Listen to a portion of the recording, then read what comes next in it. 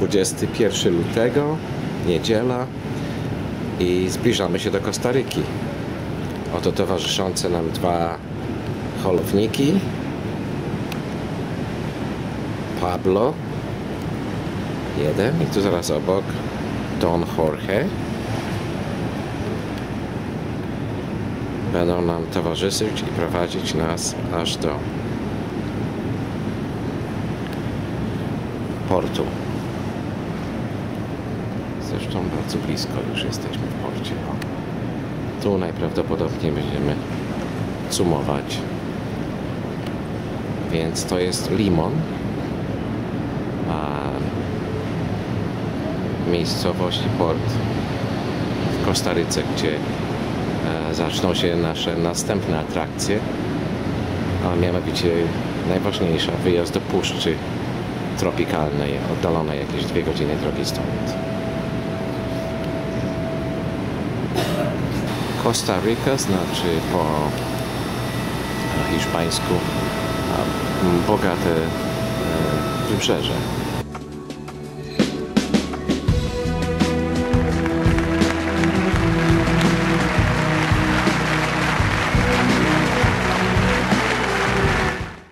My name is Roy Batista, and we have somewhere sitting down there Mr. Orlando, who's going to be our driver. So we both are going to do our best just for you to have a good experience today in our country. A good thing is that today is Sunday, so there won't be like that many cars over there, because in weekdays it's more difficult.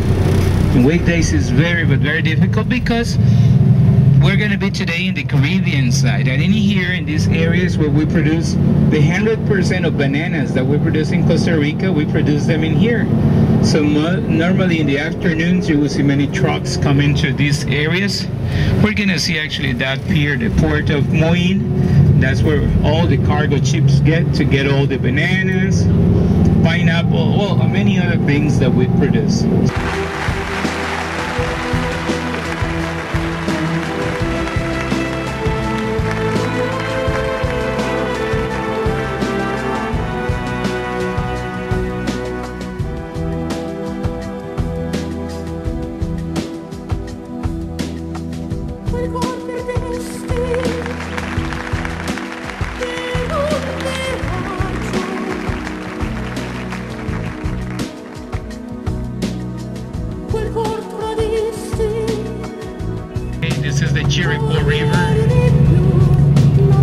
Just let me tell you, 2 weeks ago the water was almost touching this bridge. Just 2 weeks ago we had like 1 week that we had rain almost 24 hours. So that's why this area is rich in nutrients, the soil. But at the same time, the towns in here, they have problems sometimes with the water. It just get overflowed and there's some floatings. So many of the houses in here are built on stilts because of that.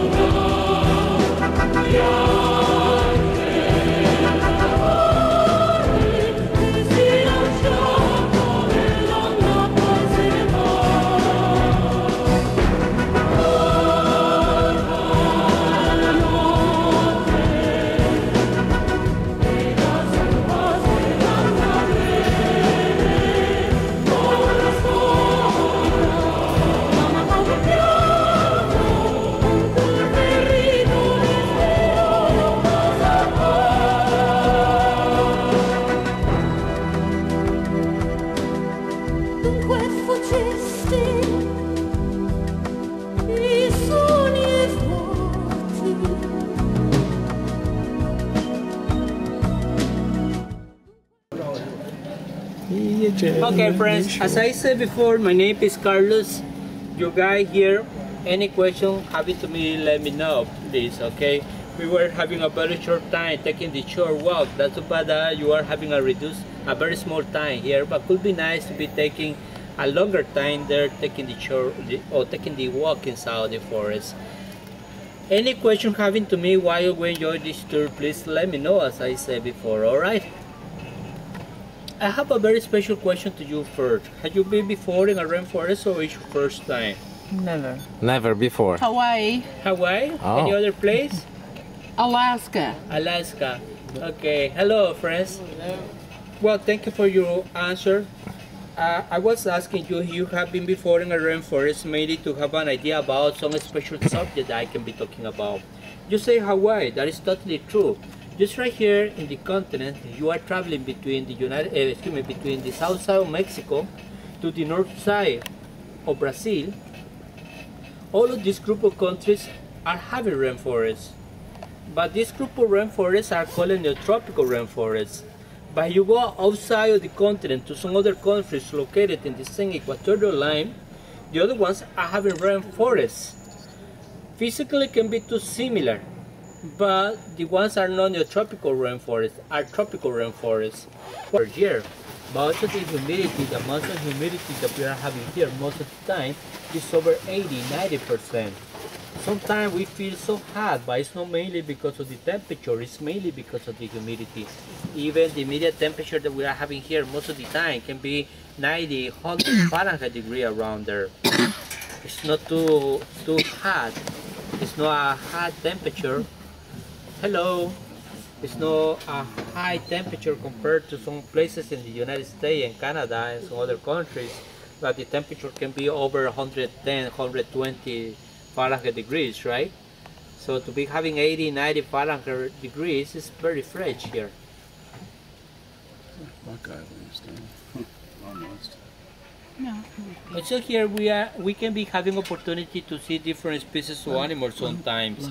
Some of the animals that we can be having opportunity to see here sometimes can be monkeys. Even here in Costa Rica we are having 4 species of monkeys, and there are 3 species of monkeys that are easy to see sometimes here. Those are the spiderback monkey. Our source of energy here are the hydroelectric plants, the thermoelectrical plants, using the volcanoes and the electric energy. Look at the pump here to the left side. Well, you don't see the root to the one, but you remember the sweetheart pump that you saw before? This is a sweetheart pump, the one here to your left side. But look at how easy it is to me to move the entire pump. Can you see?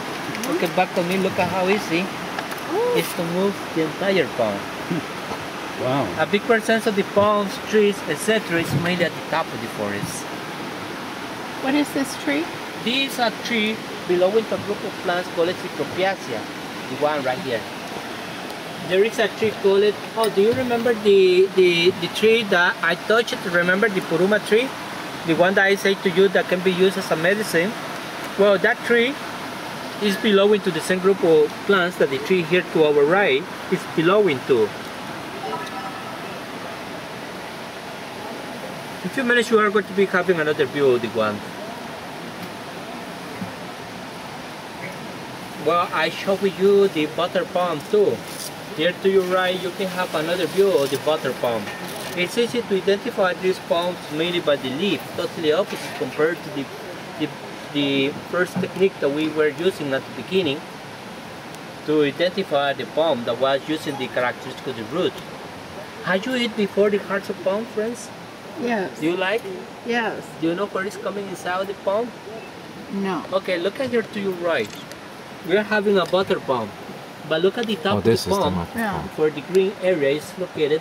Just right at the top, inside of that area, is the place where we are having the hearts of palm, where we can obtain the hearts of palm. So, when you are eating hearts of palm, what you really are eating are the new leaf of the palm. Coming from the sweetheart palm or the butter palm, are more delicious. Hunters years ago used to be cutting those palms to obtain the hearts of palm to sale. But now here in Costa Rica it's not permitted to be doing that, to be cutting those palms. not only palms, trees too. It's not permitted to be cutting trees here in Costa Rica, mainly the woody trees. If you cut a woody tree without permission, you can go to jail, by the way.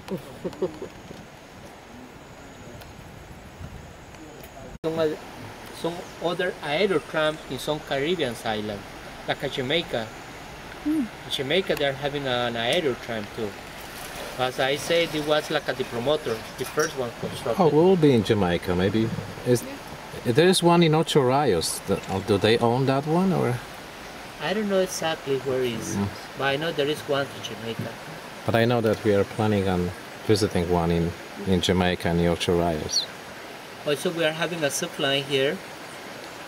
Even we are having one of the largest cable here in Costa Rica. That is like a little more than half a mile, the distance from one tower to the other.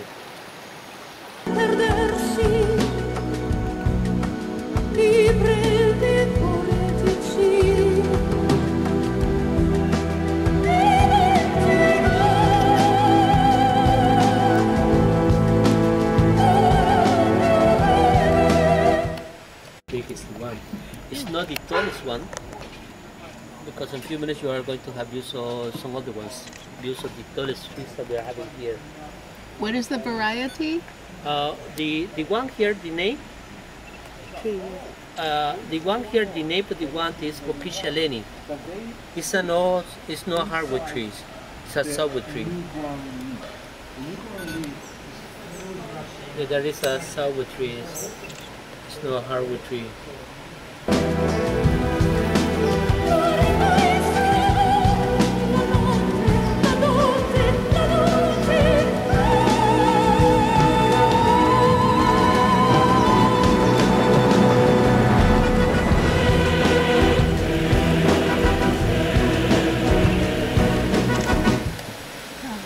Well, you saw the water vine before, strong vines, and here to your right you can see some other vines. And you can see that the diameter of the vines, some of the ones are bigger compared to the diameters of the concosome trees around.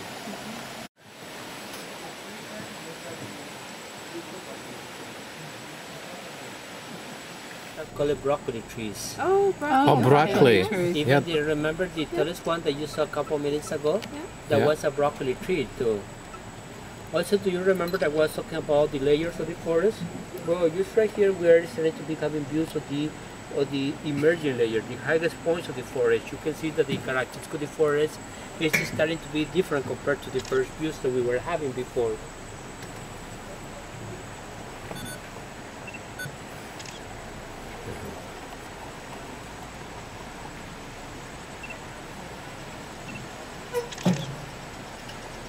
Also, just right here, I want to invite you to look it down.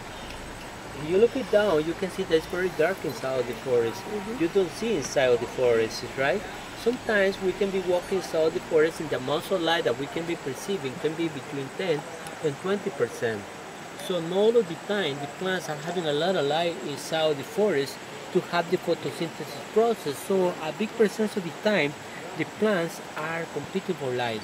So that's explains why this forest is so dense of plants at the top, mainly because of the light competition that the ones are having. Even remember before, in some places, that the amount of light was totally less compared to the other side, but the other places where we were having more light, remember that wasn't easy to be walking, remember? Compared to the other side that was darkest compared to the area that was open.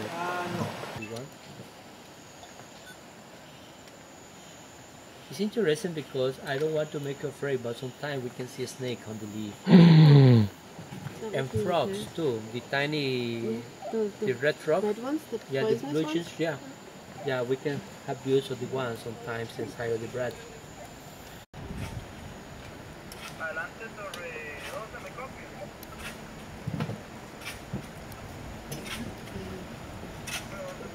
Convening of a palm.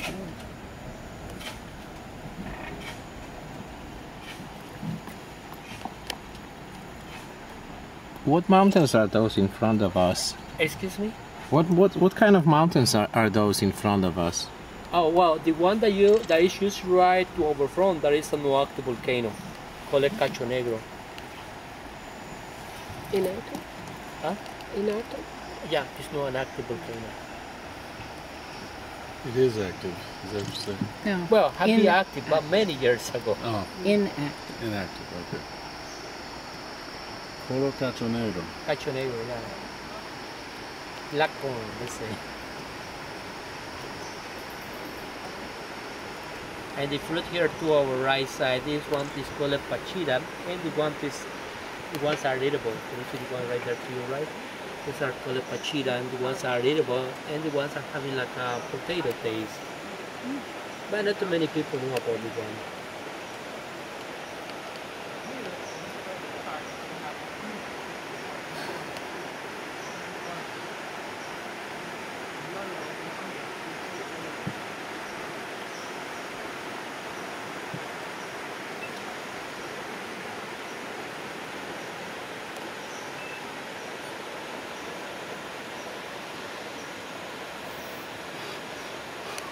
To make it into the trees to be falling down. Look at the tree here to your left side again. Look at the trunk of tree here to your left side. But can you see like another trunk that the one is having? There is a parasite plant. If you look at the top, the one is having branches. The ones are called ficus, and there is a parasite plant. You have seen too many plants having a lot of species of plants covering the trunk, covering the branches. Some of the ones look like a parasite, but all of the ones can be classified as a parasite.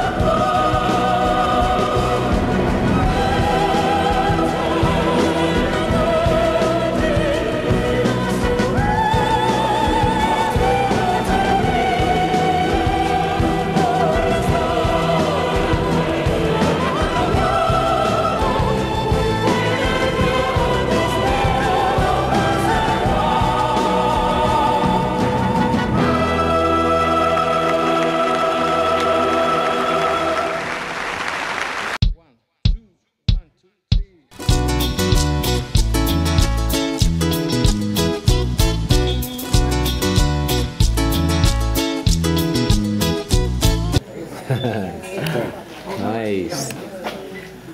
Wow, like a family. Yeah, it is, and we're talking that is something that happens just once a year. As soon as the baby just grow a little bit more, he will have to go and find his own place. And the mother probably will stay around here.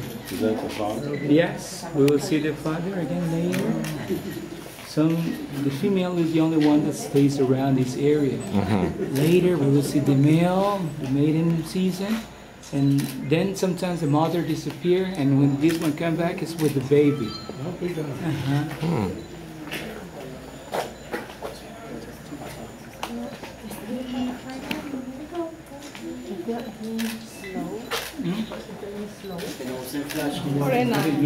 Try not to use the flash. Yes, yes, let's go.